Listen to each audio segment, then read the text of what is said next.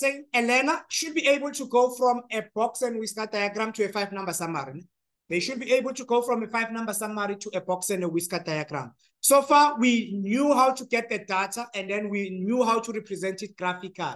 So what if the data is already represented graphically? Now, on the box and whisker diagram, you don't have the data. You don't have the whole data. You just have the summary. So what do you have on your 5-number summary? The first thing that we should be able to have is the 5-number summary, which is going to be the minimum. Based on what we see here, what is going to be the minimum value here? So we can say to them, okay, we have the mini, which is going to be equal to 12, okay? And then after that, they will ask us what is going to be the max. I guess between 64 and 66. Ne? So it means which the max is going to be equal to 65.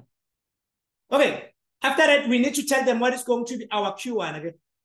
It's between 16 and 18 again. Then what is going to be our Q1? It's 17. Okay, what is going to be our Q2? Our Q2 is going to be equal to 30. And then what is going to be our Q3? Is what? It's going to be equal to what?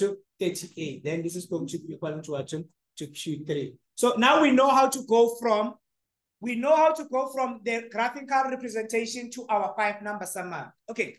What else should we know? They say we should be able to determine the interquartile range. Okay? Now, how to determine the IQR, which is the interquartile range? How do you determine the interquartile range?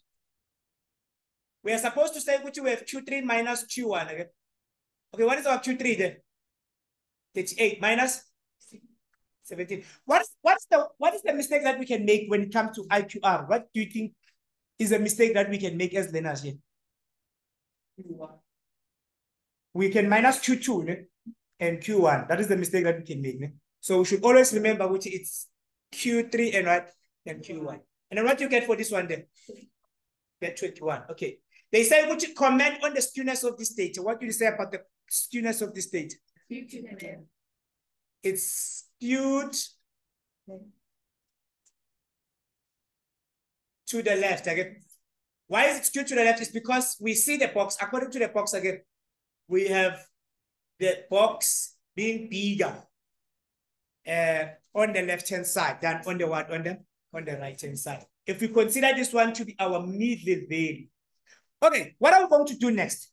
What we are supposed to do then is to compare more than one box and whisker. What if we're given more than one box and whisker? And then they say which we should compare them.